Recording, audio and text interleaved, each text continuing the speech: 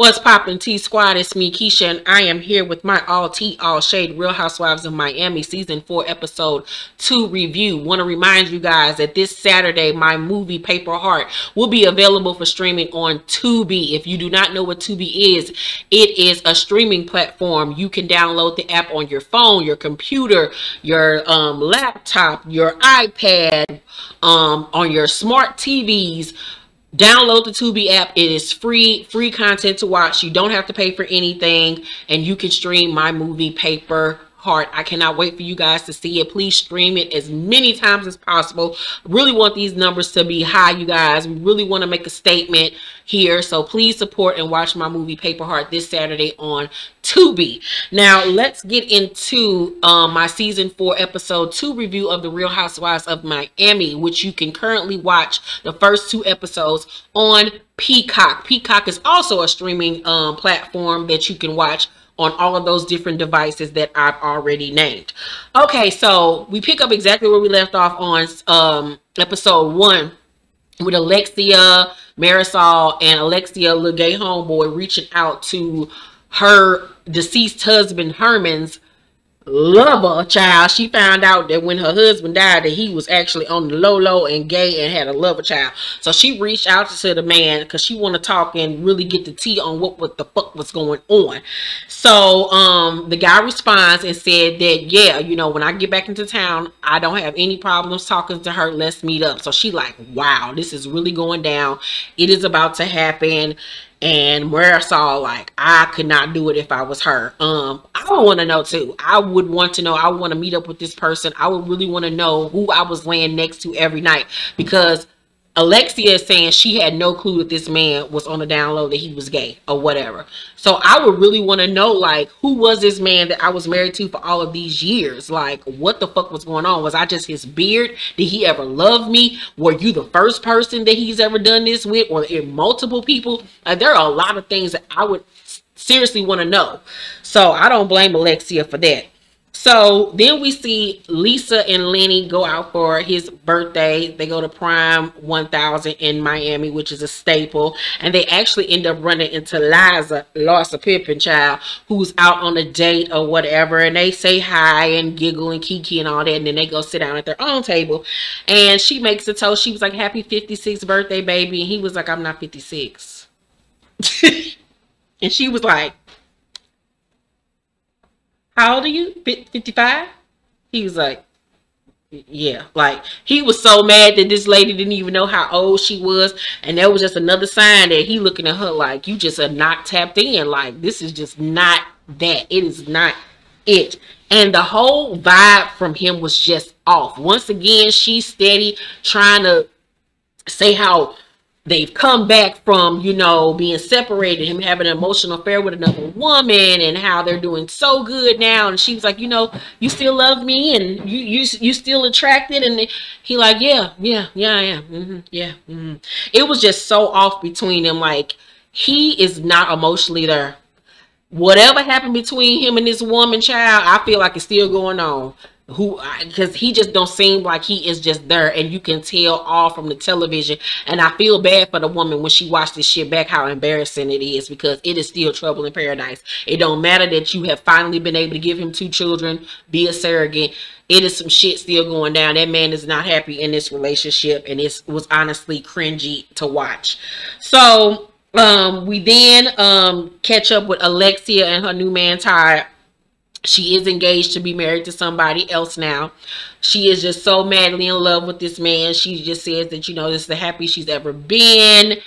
He's the first man that, you know, hasn't lied to her, because she says her first 2 husbands were liars. And she's just so shocked that she's falling madly, deeply in love with a gringo, which is a white man, because she's Cuban. And she's just so happy, and she can't wait to marry him.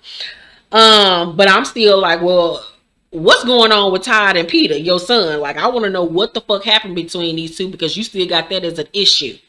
So then we see Nicole talking to her baby daddy, because that's exactly what he is, her boyfriend, her roommate, her lover, about having a sushi party.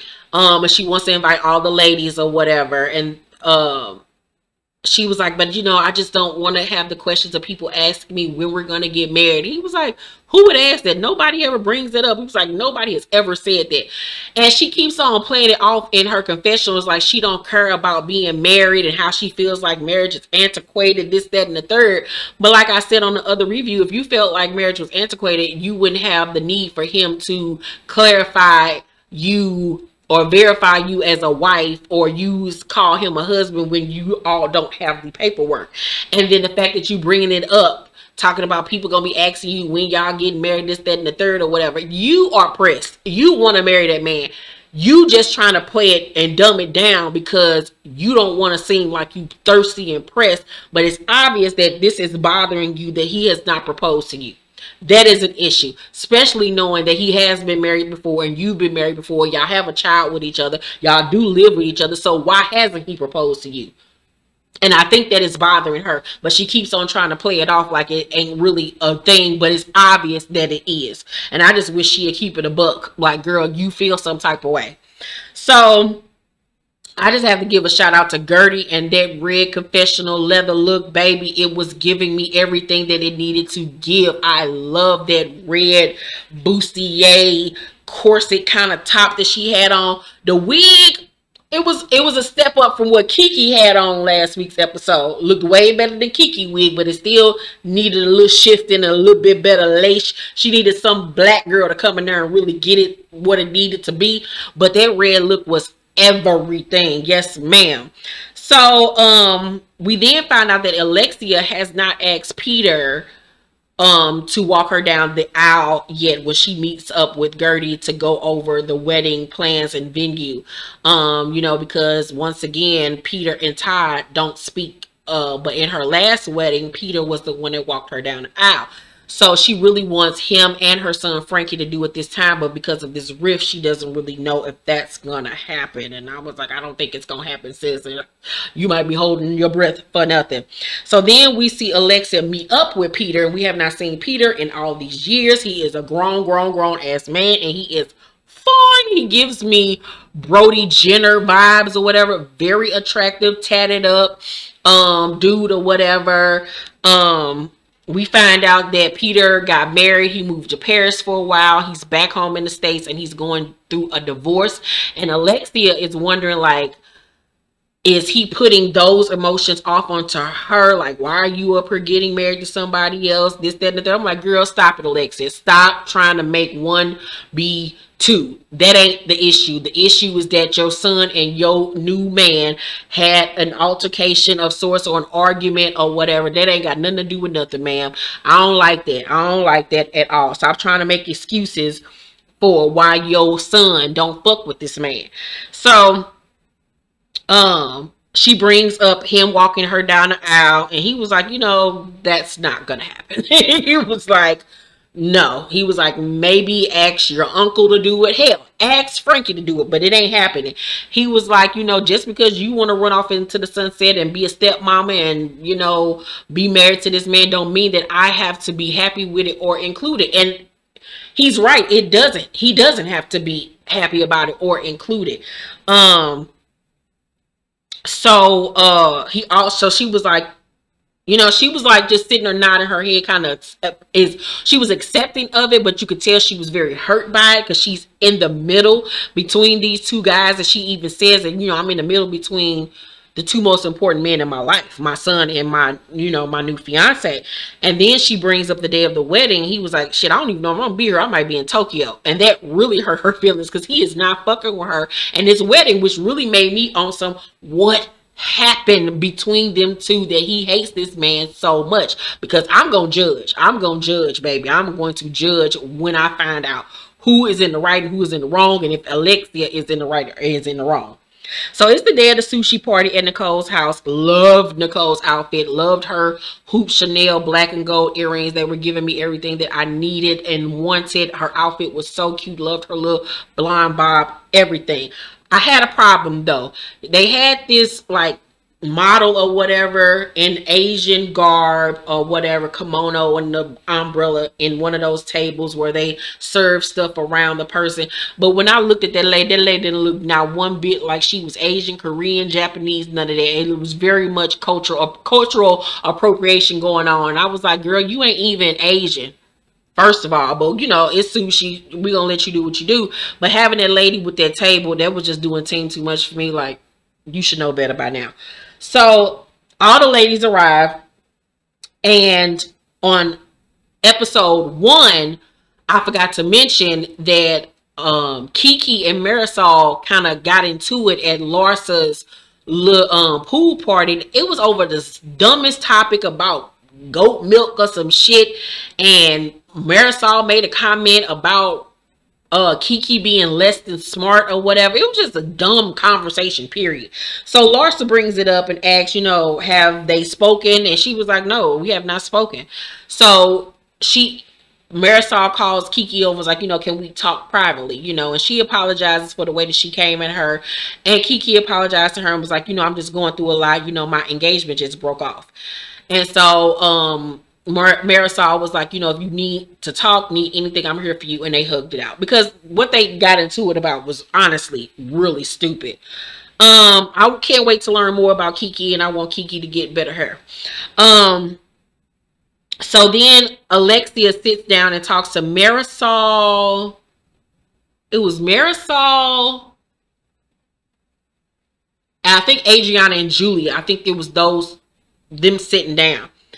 And no, I'm sorry, I skipped a part. So everybody's talking and mingling, and Alexia and Anthony, Nicole's baby daddy, are talking, and he was like, you know, asking her, is she excited about her wedding? She was like, yeah, when you gonna plan yours? And I was like, Lord Jesus, here we go. And he was like, I mean, we're fine the way we are. Nobody's in a rush to get married. Like, why everybody always got to get married? Like, he was so defensive, like,